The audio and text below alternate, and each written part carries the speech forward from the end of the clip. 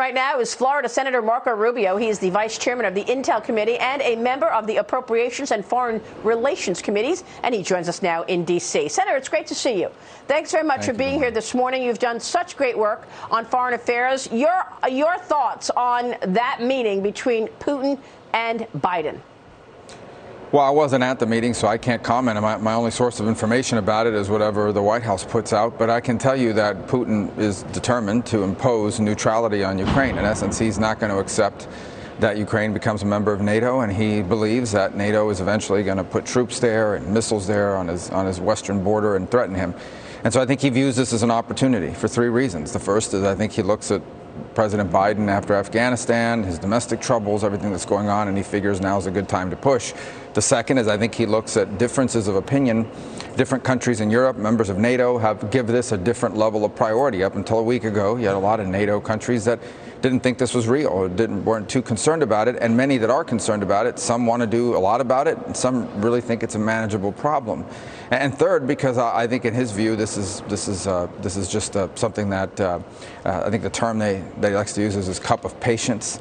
It's a Russian terminology. I don't fully understand it, but it basically equates to our red line, which is the language he's now using increasingly. And I believe that what it is for him. So I think it's a very delicate and serious situation. And I think it's important for the president to explain to the American people why what happens to Ukraine is in the national interest of the United States. What is our national interest? Because based on that is how you determine how involved you get and what options you would even consider. Well, that's obviously, yes, the number one question. Thank you for that. But I've got to wonder why President Biden is so concerned about the border of Ukraine, and yet our border is wide open to Mexico, and we are arresting 2 million people this year for breaching the border, and 600,000 others got away. I mean, is there no acknowledgement of that while he focuses on the Ukraine border? Yeah, I mean, there's a lot of ironies out there, right? I mean, you know, we have people entering the United States illegally who get released into the population after processing, even if they're not vaccinated, and the people who arrested them and processed them were going to get fired if they're not vaccinated. There's a lot of crazy stuff like that happening, and I think that's what happens when your policy agenda is driven by lunacy and driven by radical left-wing Marxist ideology that becomes the base of your party, and not by common sense wisdom, and not by things we know that work. And so you have this world right now where Joe Biden is now in charge of implementing the Remain in Mexico policies that he ran against, not just because a court told him to, but because, frankly, if he doesn't, the border situation is going to continue to unravel. That's right. And then there's China. When are we actually going to see some teeth in this policy pushing back against the Communist Party of China? I mean, you've been working on legislation for a long time in terms of putting guardrails in place so that Americans do not fund the expansion of the Chinese Communist Party by investing in Chinese stocks. Where are we on that? I know that the NDAA passed the House, but I want to get your thoughts on when, if ever, we're going to see any real policy against China's bad behavior. Well, it's going to be hard under this administration, because this is an administration that's heavily populated by people that are deeply invested in a 20 years conventional ideology and belief or orthodoxy that don't, China is a country we need to work with, and the more we work with them, the more they're going to become like us. And they believe this stuff, and they're still wedded to it. And then, of course, you got John Kerry running around trying to do a climate deal with China as like the crowning achievement of his long career in politics. And he doesn't want to do anything that upsets China. So you do have some people in the administration that probably want to be more aggressive about China, but you have a lot of others who are sort of want to balance this thing out and not go too hard and still think there's hope for China, because they've spent 20 years invested in that and they don't want to walk away from it. And so, and they want to, they want to be popular in the international community. So, it's just going to be hard to have real policy that takes this on as long as people like that are making decisions. And in the meantime, China is rising, the Communist Party making no secret of the fact that it wants to overtake the United States as the number one superpower. And all of these companies have their interest in selling their widgets to 1.4 billion people. Look at this deal Apple just did. Apple CEO Tim Cook reportedly signing a $275 billion agreement with China back in 2016, where Apple got all of this easier regulatory treatment because it promised that it would train the CCP on the iPhone development and on pretty much getting them to a place which is a better competitive place than the U.S. is. How is that possible that this is allowed to happen? Because what's happened here over the last 20 years, since China was admitted to the World Trade Organization, is our economy and many of our most important companies have become heavily dependent on China. This dependence leads to the fact that on a daily basis now, we have not just government leaders, but major and important American corporations and leaders of industry advocating for policies and taking actions that are bad for America and are good for China. We have American investors and we have people in this country who invest in companies that are building weapons designed to kill American soldiers in the future, and they do not care, because when forced to choose between billions more dollars in profits from China or the well-being of the country they live in and supposedly call home, they choose the profits, and that's incredibly damaging. And I think the Chinese played it that way. They understood that as a vulnerability, and they continue to exploit it. Even the company that is the parent of the recent weapons launch out of China, which surprised apparently our defense mechanism, and that is a company that investors can buy and invest in on some of the indexes out there. I mean, it's just extraordinary, and I had to call it out. But I want to get your take on Biden hosting this virtual summit for democracy starting today, inviting over 100 governments meant to showcase the benefits of democracy, including Taiwan. Some of the countries on the list are raising questions. The Philippines, Pakistan getting invited, even though they both have been cited by the State Department for having significant human rights issues. Russia and China have slammed the summit.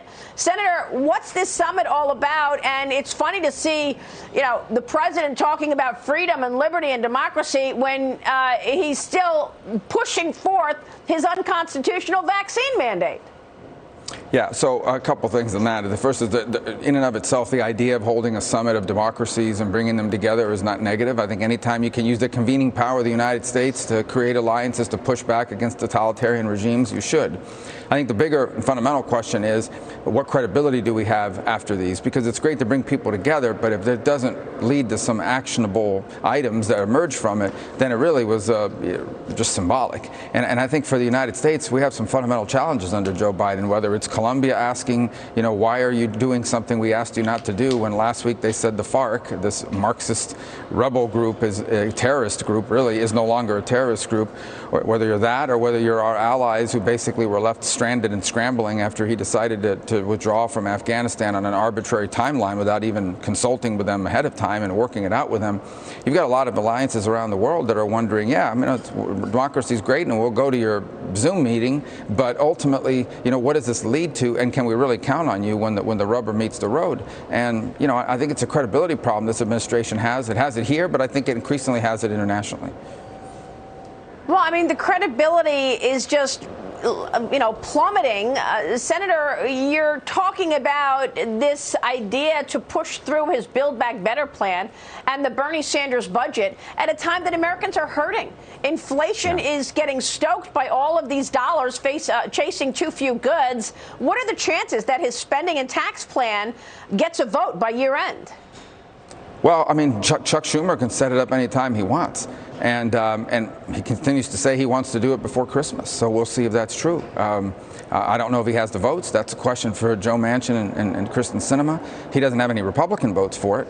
And it's nothing less than the codification of socialism. I don't think we should be under any illusion that this bill is nothing more than codifying socialism. And they're bragging about it now. They're putting out videos and promotional material about how all these government programs are basically going to be involved in your life from cradle to grave. And if you want to understand why it's a bad idea, it's not just about the debt and the money. That's important. It's about the fact that when the federal government is the sponsor or the primary payer of a program, then they can use that program as leverage to get you to do other things. The reason why these mandates are out there, for example, on nursing homes and other places, is because they're hospitals, it's because their biggest payer is Medicare. And if the federal government says you can't get Medicare dollars if you don't follow our mandate, you're going to have to follow your mandate. They want to have the same amount of leverage over early childhood education, pre-K, child care, health care, increasingly everything. And they want to put the federal government in charge of that, because ultimately Marxism and socialism isn't about economics. It's about power. It's about control. It's about shaping a country the way you want it to be and using the power of government to get people to do what you want them to do. That's a lesson we should have learned over the last couple of years, and that I hope we don't forget.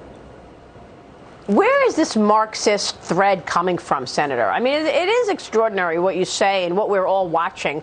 And by the way, your colleague in the House, Ro Khanna, was with me about an hour and a half ago, and he said that this spending plan is all paid for. I said, no, it's not. He said, oh, yes, it is. It's paid for. That's a gimmicky language. For example, it's not all paid for. That's number one. It's interesting. The CBO says it's not all paid for, but they say, well, right. The CBO is just one opinion, right? There are a lot of other opinions out there about it. But here's the truth: is if you create a program and you say, okay, the program is authorized for 3 years, and so over the next 10 years, you only have 3 years worth of costs, that's one thing. But these programs yeah, they may be authorized for 3 years, but they intend for them to be permanent. And that's what they're hoping for, that once these things get into the ground and once they get running, they're never going to go away. And if you calculate it that way, then it not only is it not paid for, but it's a massive expansion of government that's going to lead to tax increases way beyond anything they're publicly acknowledging, and will fundamentally redefine. I mean, listen, if this bill passes, it will fundamentally redefine America's economy in a very negative way and will strip us of our dynamism. As simple as that. Yeah. Senator, it's great to have you this morning. Always a pleasure to talk with you. Thanks so much. Thanks for having me. Senator Marco Rubio joining us this morning in Washington. Quick break, then.